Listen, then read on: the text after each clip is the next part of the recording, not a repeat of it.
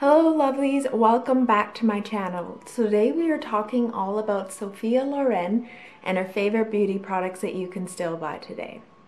And if you're new to my channel, hello and welcome. My name is Laura. This is a channel where I talk about all things vintage, fashion, and beauty.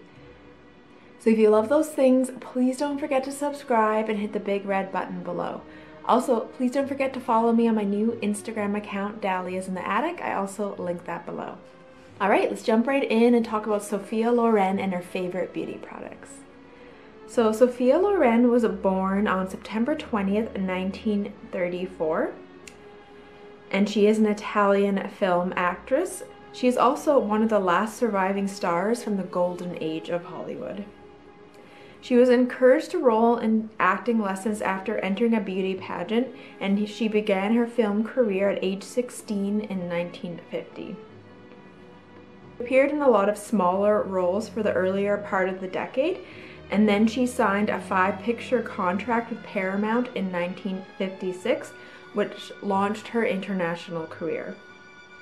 So let's start with the different perfumes that she wears. The first perfume that she wears is Creed Irisia, and Creed is a very old perfume brand. Grace Kelly also wears Creed. It is pretty expensive. I happened to find a bottle on eBay and it was a little bit less expensive. It is a beautiful fragrance and it's made from the finest iris in Florence. And it's definitely a timeless fragrance. It has stood the test of time. It has middle notes of violet, as well as notes of bergamot, peach, and mandarin orange.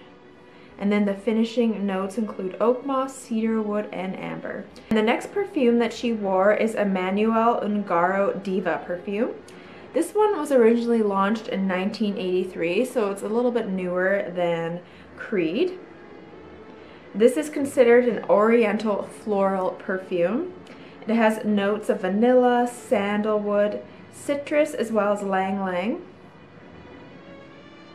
And people consider this perfume to be perfect for like the night out of the town and someone who kind of wants to break the rules a little bit with perfume, because it's kind of on the daring side with the oriental floral fragrances. And believe it or not, Sophia had her own perfume for Coty, and it was in the 1980s, and the perfume was called Sophia, and it was actually launched in 1980. And I actually found a bottle on eBay. It is definitely expired, but some of the notes are bergamot, orange, and then the heart notes are clove, cinnamon, orchid, jasmine, and rose, and then the base notes are musk, amber, velvetier, sandalwood, vanilla, and there's a little bit of leather in there as well. And most recently, Sophia Loren had a collaboration with Dolce & Gabbana, and they created a beautiful lipstick, and it's called Sophia Loren No. 1, and it's a perfect shade of pink red, and it was developed with the actress so it would stay true to her vision and what she wanted in a lipstick. I couldn't find this lipstick online anywhere. I think it was kind of a limited edition release, but I definitely found some photos of it, and it looks like a beautiful kind of pink reddish lipstick that would look good on a lot of different skin tones. And the lipstick tubes are signed by Sophia Loren herself, and so they're kind of a very unique collector's item. I bet you could find some on eBay, but they might be pretty expensive. And Sophia Loren was known to have this like really beautiful skin, and she said one of her major beauty secrets is taking a bath with olive oil. So considering she is Italian, there's a lot of olive oil in the food there, and she would use it on her skin and in her hair to keep it moisturized.